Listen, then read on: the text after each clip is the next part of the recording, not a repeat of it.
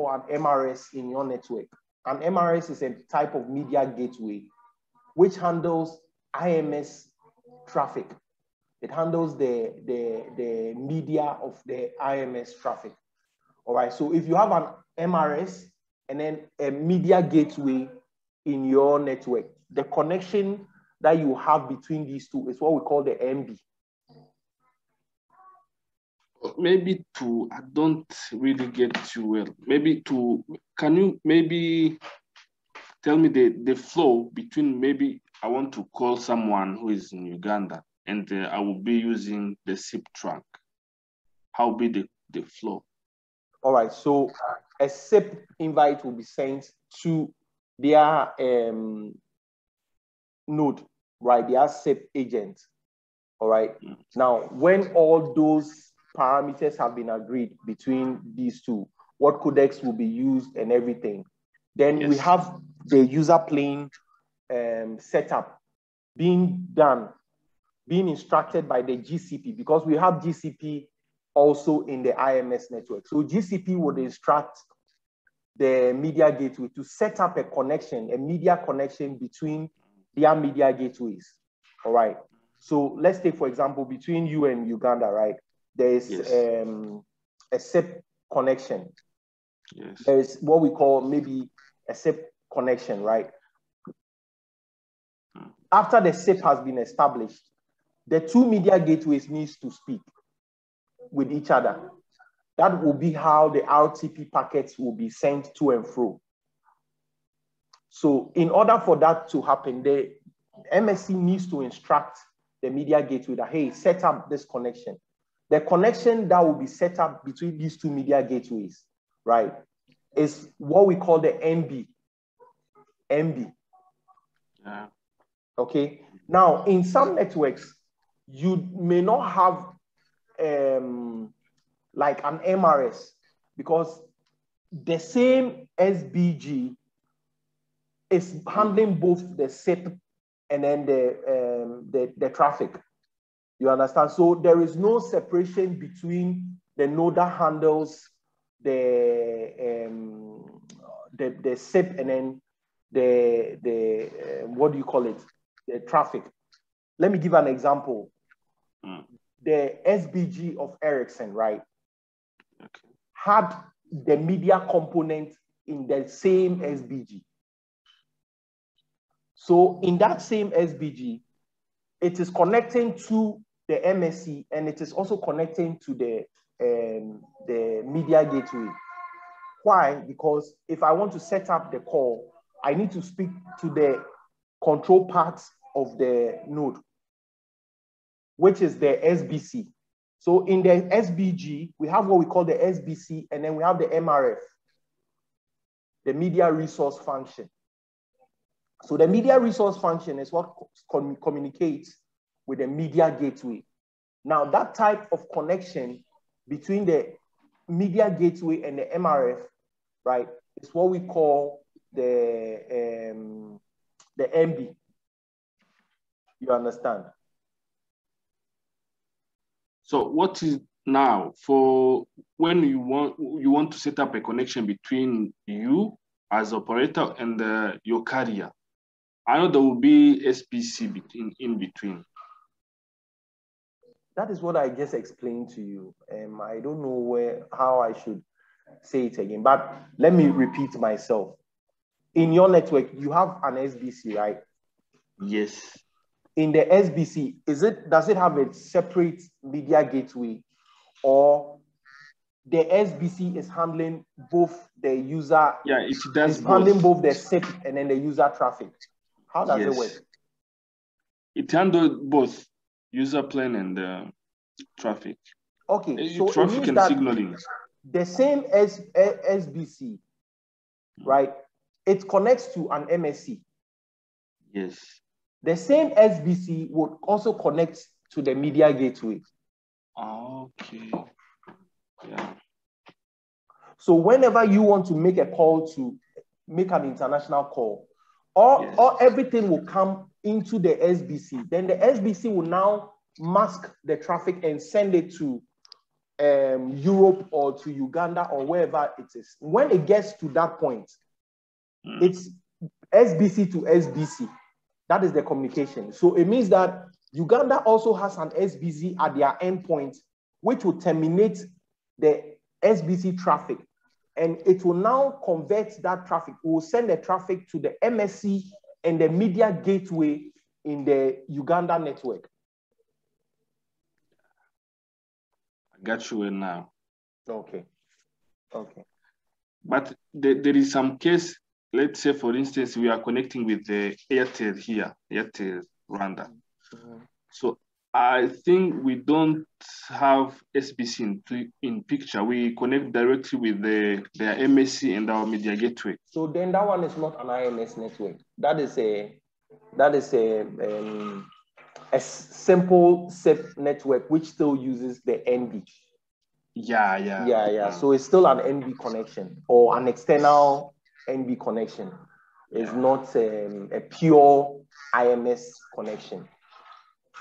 To the confusion I had, but now it is clear. Okay. So when I'm connecting to their media gateway directly, it is NB connection. Yes. When I'm connecting to a media gateway of an IMS, it is an MB connection.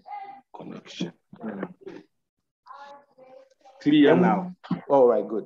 Then we have the transport nodes. All right. So the transport nodes is where you have the IP routers, the backbone IP routers.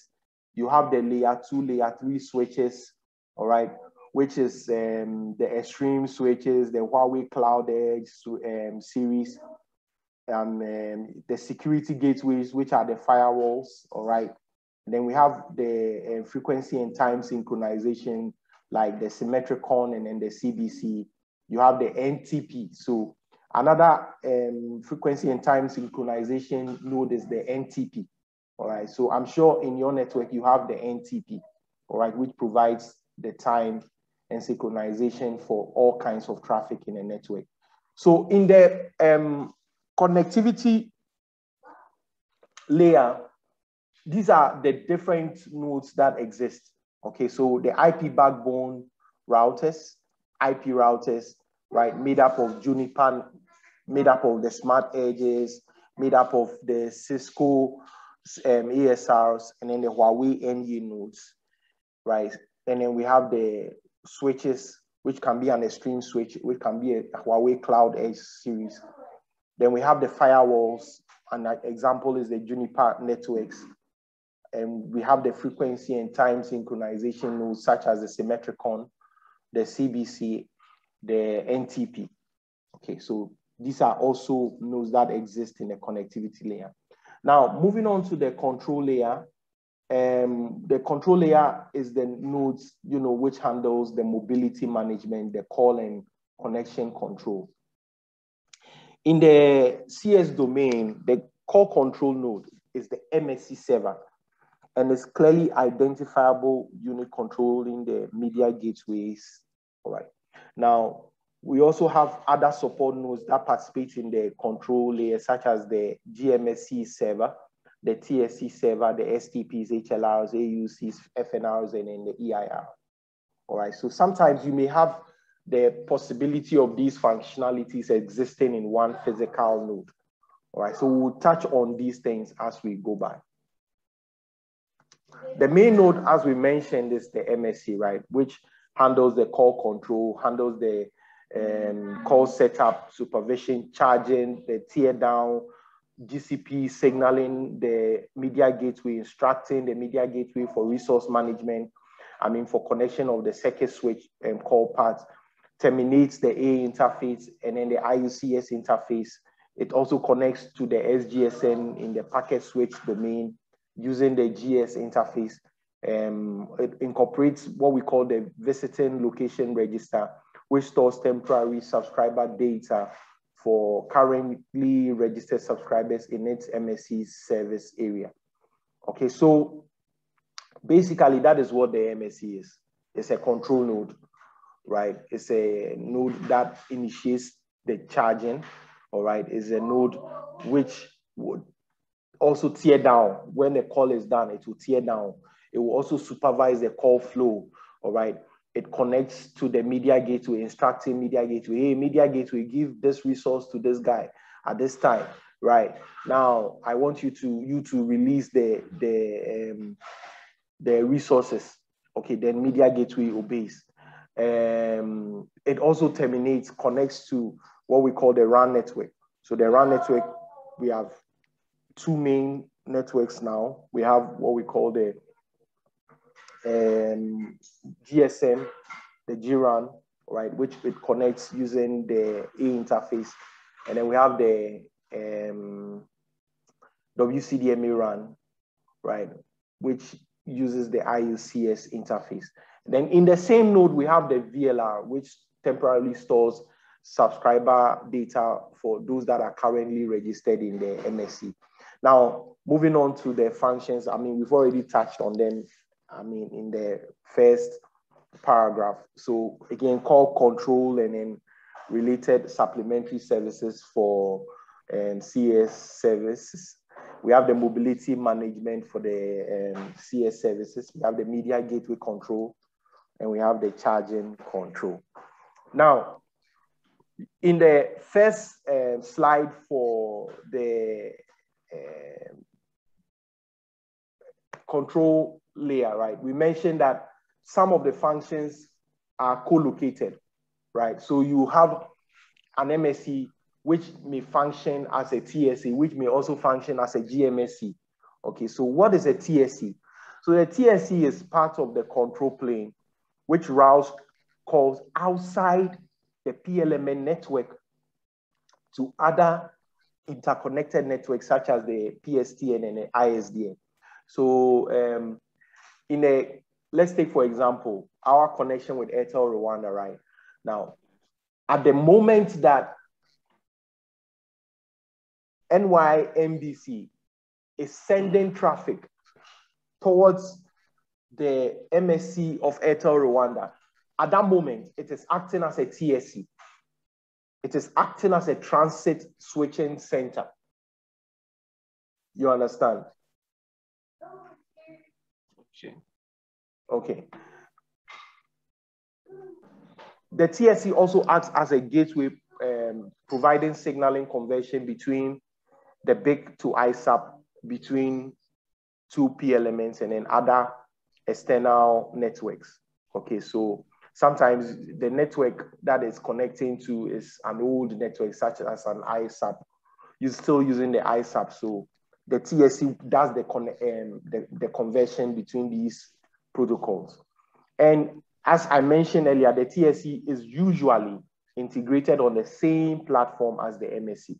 So NYMBC, RMMBC, they are MSCs, all right. But then whenever it wants to send traffic to external networks, such as Airtel Rwanda and MTN Uganda, it acts as what we call a TSC, a transit switching center. Now, the same MSC is also what we call the GMSC, can act as what we call the GMSC. So the GMSC is an MSC server, right? That includes the GMSC application, works as an interface between the mobile network and other networks for mobile terminating calls, all right? So here, how does a node act as a GMSC? It does so by terminating. So whenever a call is being terminated, that is where your MSC acts as a GMSC. So if it wants to terminate a call from an external network, if it wants to terminate a call from an internal subscriber, then it is a GMSC. Another functionality of the GMSC is interrogation of HLR for the location of a subscriber. All right, so GMSC has two main functionalities: to terminate traffic, incoming traffic, and then also to interrogate the HLR for the location of the subscriber that we are terminating. All right, so what will be the difference between TSC and GMSC? TSC is originating towards the external network. So if I want to send traffic originate traffic towards an external network, it's a TSC. If I want to receive traffic from an external network, it's a GMSC. Yeah. Oh, okay, exactly. Yeah. But TSC doesn't have the functionality of interrogating. It's only for GMSC. Yep.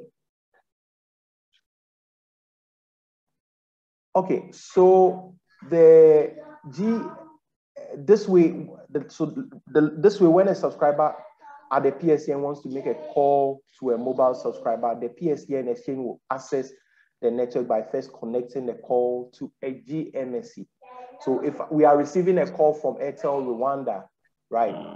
Airtel Rwanda hits, MSC will hit our MSC to want to know, hey, I want to connect to this subscriber. Then when it hits NYMBC, at that moment, it becomes what we call a GMSC. A GMSC would interrogate the HLR. Hey, where is this guy? Kindly give me the location of this guy. Then it sends what we call the mobile station routing number to the MSC that wants to terminate the call. Then it connects directly to the terminating MSC. That, okay, here you are, kindly connect to this guy using this routing number, this MSC using this routing number. So it does the connection and then the call goes through. All right, so that is the difference between a TSC and then a GMSC. All right, then we have the SMS GMSC. All right, so it's as we've explained for the voice, right? This is specifically for SMS. All right, so if I want to terminate, right, a short message from a service center, I would interrogate the HLR, okay, for routing information and message waiting data and delivering a short message to the MSC of the receiving MS.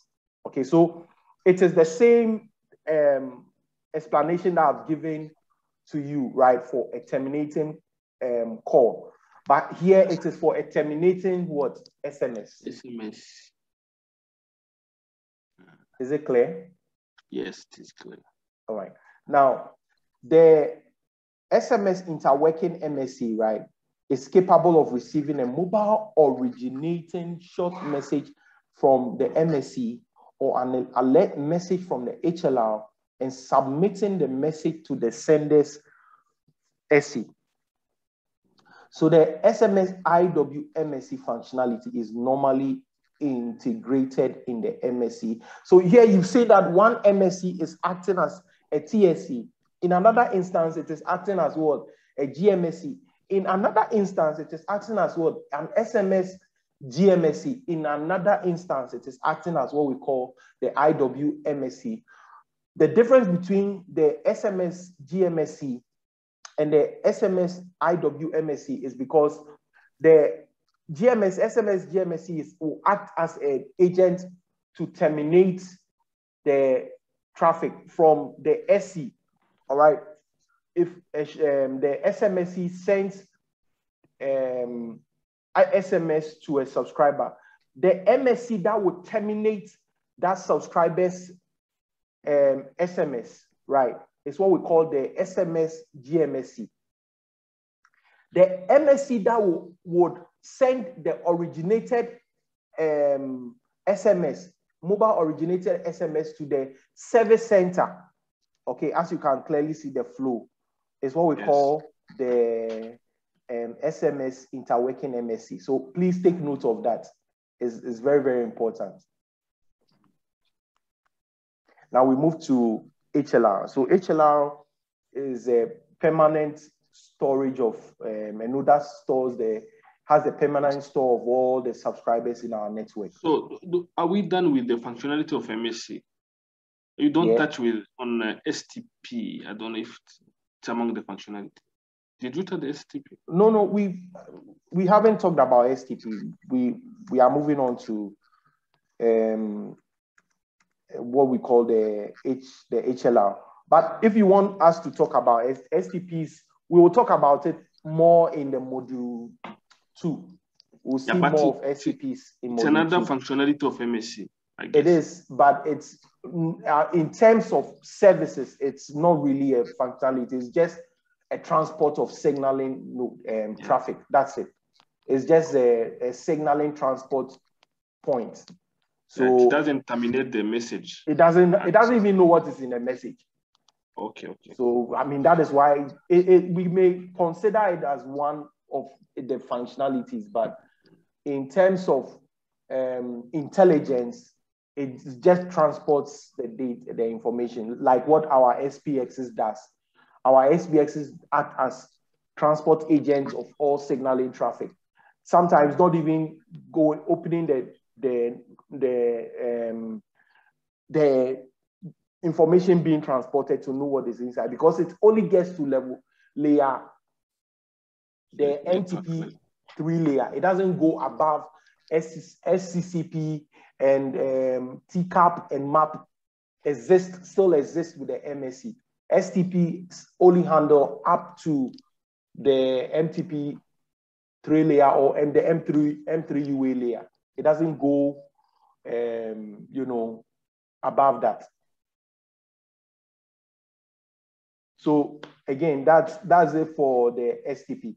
The HLR, we all know, is the node which stores all subscriber data, all right, for not only for CS traffic, but also for PS traffic, you understand? And in the case of IMS, we have the HSS. It doesn't only store the subscriber and the information we provision for the subscriber, but it also stores the location of the subscriber, all right? So if I want to know where a subscriber is located, I need to check the HLR first. It will give me the MSC7 area of the subscriber, all right? Then we have, it also connects to the AUC. The AUC is a node which its connection is with the HLR. MSc does not connect directly to AUC. So the flow is from MSc to HLR to AUC. All right. So there isn't a direct connection between MSc and then the AUC. So the interfacing node is the HLR. So in the HLR, you have this connection towards the AUC, which stores the authentication parameters. And then whenever you have a new subscription created, it's registered in the operator's HLR. All right, so as I mentioned before, the HLR connects to the MSCs, the SGSNs, and then in some cases, the USSD gateways, the charging networks, using the MAP protocol. And you can have a case whereby an HLR is implemented in an MSc VLR, all right, or the monolithic MSc, or in the new MSc server, all right, or it can be a standalone standalone node, all right. So these are the different ways by which we can physically deploy HLR. Nowadays, we have standalone HLRs because the designers observe that if you put these different nodes together, in the case of trying to scale up, right, you have a problem, because does it mean you buy a new HLR and MSc and then, a node that contains all the different functionalities? No, it doesn't make financial sense. So that is the reason why we have separate nodes for HLR, we have separate nodes for MSCs, we have separate nodes for media gateways, so that in case whereby you observe maybe one of the nodes the capacity is full, you only expand that line of node. You don't need to expand all three of them at the same time. Now, the AUC, I made mention of it briefly when I was explaining the HLR, because they have a connection together. And what it does is that it secures the identifiers and then the keys, all right, the algorithm necessary for generating authentication and the ciphering data, you know, all these things are stored in the AUC, all right? And is used by different network elements to protect the network. So different network elements being the MSC and then the SGSN against unauthorized use of the system. However, it's always only used by and connected to the HLR. So this is something that you need to take note of. Now, the AUC provides the HLR with the authentication parameters and ciphering keys by generating the triplets or the quintets for, so triplets for GSM and then the quintets for the WCDMA. And using these triplets and quintets, ciphering of data and speech data and signaling over the air interface are performed. Both provide system security. So again, the AUC can be implemented as a standalone node, but it's usually co-located with the HLR on the same AXE platform node. All right, so that is it for the AUC. We are just introducing the nodes. Yeah. All right, we will talk about them in detail in. But I see here as for our case, we have CUDB that's integrated together with the AUC. Mm-hmm. Okay, so let me briefly explain that architecture. So it is still AUC FE, HLR FE. Yes. You get it? But yes, the information itself is stored in the CUDB. You understand? So the CUDB is the physical storage of the data, the raw data, the raw information is stored in the CUDB. Yeah. The logic of communicating or making, responding to the nodes such as the MSC, the SGSN is handled by the front ends, which is the AUC FE and then the HLR FE. All right, so yes, the AUC FE and the HLR FEs exist in the front end part of the node. They still exist, but then the storage, the physical storage of the data is in the CUDB. Yeah. Okay, so we move on to the EIR. So the EIR stores what we call the MI, the International Mobile Station Equipment Identity. All right, each node, each mobile station, each user equipment has this MI. All right, sometimes, unfortunately, there are some phone manufacturers who don't give proper MIs to the node, their equipment. So you find that,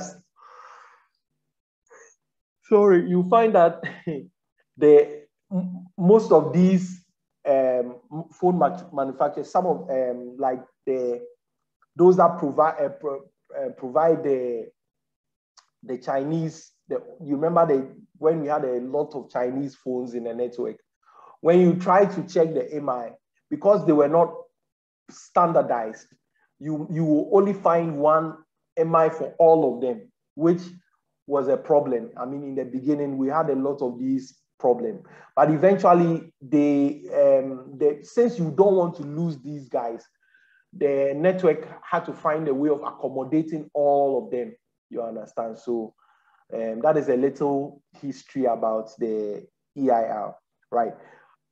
MI is supposed to be unique, but because these phone manufacturers were not standard phone guys, they were using the same MI or same variants of the MI for their phones that they manufacture.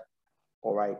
So in the MI, you can have your phone, your MI being in your EIR. Sorry, you can have your phone being whitelisted, your MI being whitelisted, gray listed, blacklisted, or unknown equipment. All right. Now, in the case whereby your phone is blacklisted or unknown, it means that you will not be given access to the network. And in some cases, you have the AUC and the EIR implemented either as standalone nodes or as combined, nodes. Okay, so again, we have the AUC FE, we have the EIR FE, we have the HLR FE. Okay, now these different nodes communicate with the CUDB. All the information is stored in the CUDB. If you have a UDC in your network, everything is stored in the CUDB, but then the logic of the communication between the different external nodes, such as MSCs and SGSNs, are handled in the logical part of the UDC platform, which is the front end. But I think from our case, we have a standalone EAR. So if you have then that's, I'm just explaining in the case whereby you have the EIR as implemented as an FE. All right, so you can also have that kind of scenario. All right, then we have the FNR, right, the flexible number register, which introduced what we call the MNP. That's the mobile number portability.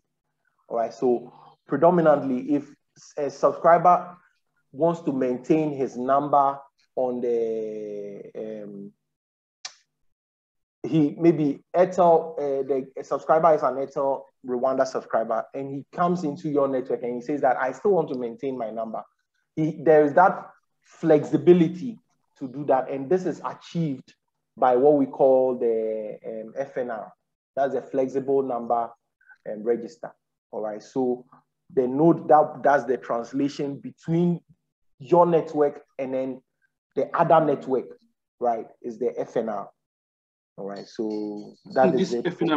This FNR works mostly when there is two networks that want to merge. Yes, not to merge per se, but to be able to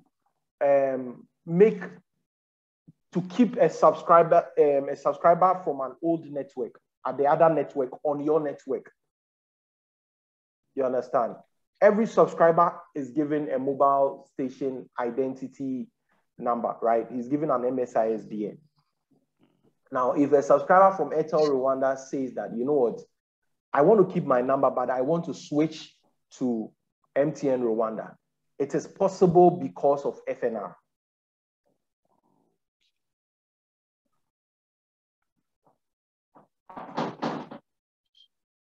All right, then we move. This is the last slide. Okay, so here we are. It's going to talk. We are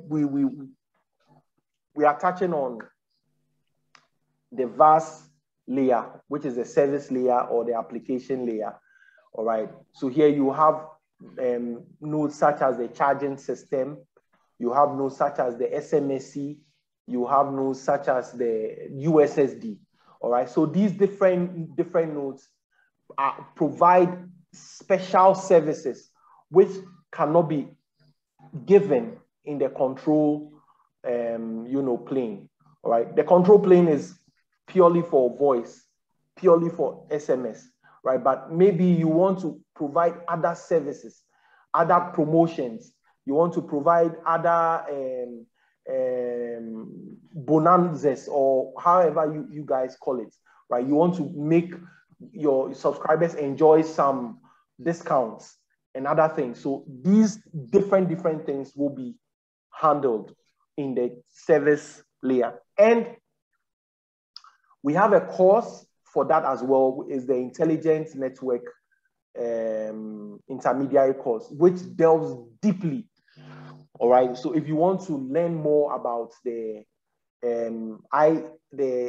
intelligent network or the vast network, all right, we have a course purely made for that, which is the same price as the CCIC course that we are doing currently. All right, so in short, we've learned about the different nodes, all right, that exist in the different layers. All right, so in the control layer, we have the the MSCs, the TSCs, we have the GMSCs, we have the SMS GMSC, we have the SMS interworking MSC, IWMSC, we have the EIRs, the FNRs, the AUCs, the STPs, all right? So these different nodes exist in the control plane. Then in the media plane, or in the user plane, or in the connectivity plane, we have the media gateways, we have the transport nodes such as the layer 3, the routers, all right? We have the switches, we have the firewalls, all right? And we have the frequency and time synchronization such as the NTP, the CBC, the symmetricons, right? So these different nodes exist in the connectivity layer. Now, the service layer is where you add value to your services, all right? So you can have promotions, you can have these televoting. So if let's say they are doing a singing competition, you put a number out there that if you want to vote for this guy, enter this code, blah, blah, blah. All these things will be handled by the vast aspect of the telecom network, all right? And that aspect exists in what we call the service layer or the application layer. If a subscriber is going to be charged, all right, maybe at a discount or maybe for free, it will be done at that same layer, all right? Which I've already said that if you want to delve deep into that, we have a course, the INIC, which is the Intelligent Network Intermediary course. And we are currently developing the advanced course for the INIC, all right? So if, let's say you learn about this and you want to go further into that, you can, go ahead to do that as well. All right, so basically, this is just the introductory bit for the CCIC course. Hopefully tomorrow in the afternoon, we will look at the module 2, which will cover the concepts, the principles, interfaces, protocols of the circuit core network. All right, so basically these are the areas that we are going to look at. All right, hopefully tomorrow. What are interfaces, what are protocols, what are network planes. Then we'll delve deep into the interfaces. We'll look at SS7, we'll look at the structure of SS7, SIGTRAN, comparison between the STP and then the SIGTRAN. Then we'll end up with the SIGTRAN protocol suite. All right, then we complete the course for module 2. So basically, this is it for module 1. If you have any questions, you can go ahead and ask.